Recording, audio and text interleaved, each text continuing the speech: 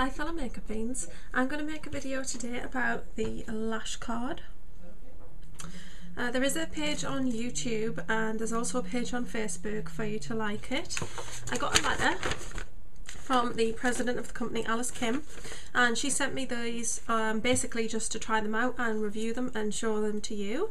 And I also have this one to offer to a winner, and what I'm actually going to do is I've got this pack here, and this is how they come in this lovely sort of pink and black packaging, and it's got instructions on the back of how to use it, and your lash cards inside come in individually wrapped packets, which is really good because it keeps them, it means they're very sanitary. It also means that you can carry these around with you without worrying that this is in your handbag or anything. They're just made of cardboard and they've got markings on them to say what kind of eye shapes they're for. So it says small curve and large curve, and it's plain on one side. They are quite nice. I think that it would be a good idea for the company to provide plastic ones that they just did like as seasonal things that you could buy as gifts for people, because I think these would be really good if they were hard plastic and a little bit better wearing than the cardboard. Plus it means you could buy lots of different designs, or maybe they could personalise them with people's names, which would be great for makeup artists. Just a great little tool to carry around with you in your handbag.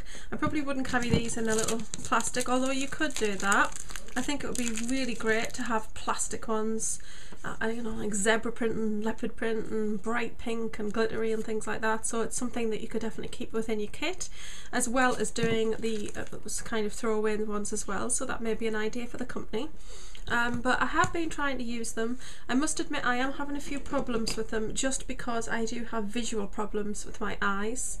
But I've actually used it today to put on my mascara, and as you can see it's got mascara on there. You basically put it on and press it down, and then you put the mascara on, and instead of the mascara going against your face, the mascara actually goes onto the cardboard, and you can actually use it underneath, which is what I find the most useful. It's difficult for me on top to kind of get it in place and then do it. I'll have to use like a magnifying mirror. Now when I first got it I just had the handheld one, and I couldn't do it with that because it was like, how do I get the mascara, how do I hold the brush, how do I hold this? It was like I needed another hand. But now I've got the new mirror from the number 7, which I showed you in a recent haul. I was able to actually achieve it a lot better, so I think it's a lot more useful when you're actually doing it with a mirror that's standing and you don't have to hold anything. I do need a magnified mirror to put mascara on, just because my vision is not, you know, 100%, so I need where I can properly see. So I did find it was a lot easier to do when I had a freestanding mirror. And it just takes some getting used to, really. I used it a couple of times and I was thinking, oh, I was a little bit nervous because she actually sent me these products after I made a comment on my friend Miss Kelsey's video. She got it in a Birchbox, I think it was, and it was just like kind of a little, just one-off little sample thing, and I think it was actually one of these.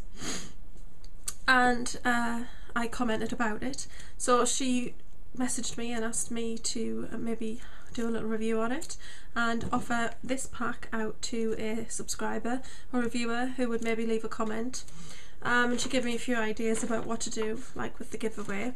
But she sent me this really lovely letter, and I'm really pleased to have somebody send me something to review, because I thought that was really nice, because I don't have a lot of subscribers, and a lot of the big companies you get in touch with really don't want to give smaller people like me on YouTube things to review, because I guess they kind of think, well, who's really going to see that? But I just kind of think, well, if you do that review, a lot of people might actually watch it. It's like some of my Mac sort of reviews.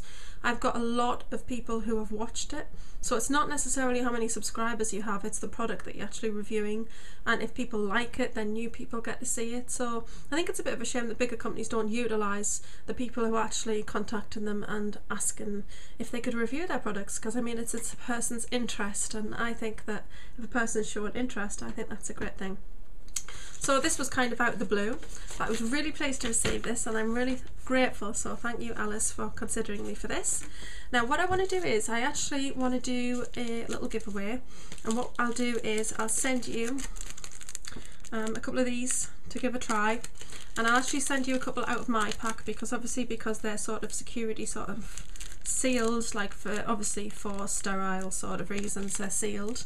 I send a couple of these out to you out of, this is the larger pack, and I'll put down some details in the drop bar of the Facebook and the YouTube page of the Lash Card, and you can check out the reviews on their channel and see some little videos about how to use it.